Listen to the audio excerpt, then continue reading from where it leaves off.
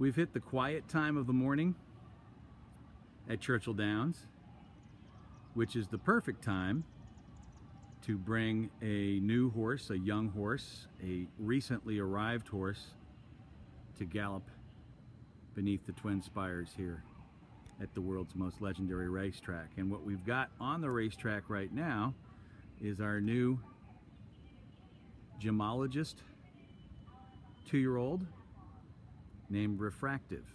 Bought him as a yearling about a year ago right now.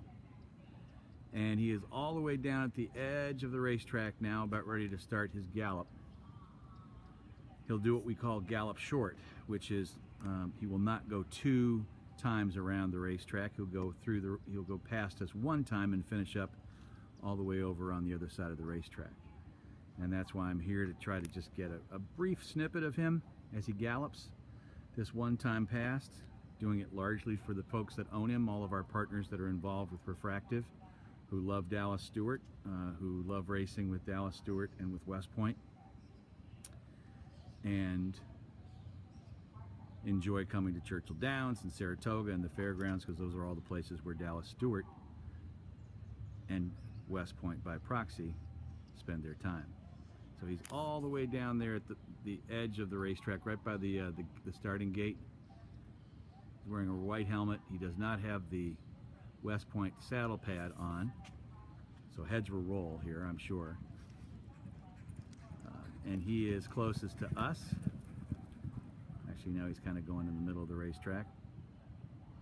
Content is king, that is correct. So Refractive is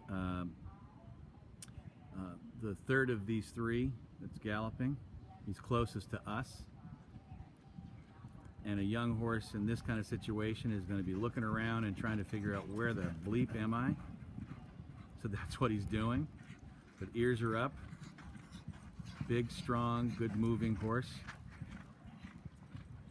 And we're looking for loads of fun and entertainment and excitement from our son of gemologist, here for the first time galloping at Churchill Downs. And you were here.